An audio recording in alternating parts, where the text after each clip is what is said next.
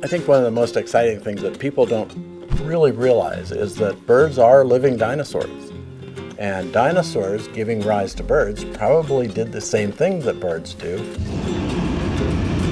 And virtually all birds use their feathers for display.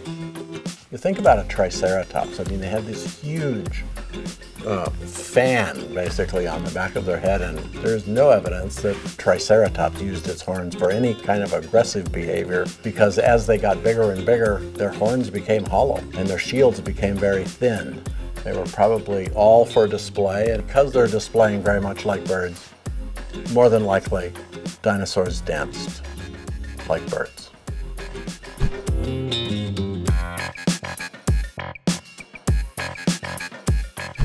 Kind of dances that you might imagine with dinosaurs, they would be spectacular looking, and it would be spectacular motion.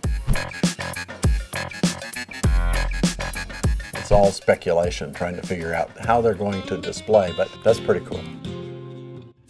If you look at the brain, it looks like multiple Grand Canyons. If you look at a mouse brain, you don't see that. It's very smooth. The outer mantle of the brain, the cortex, is very smooth in a mouse. But we have all these grooves and valleys in a human brain.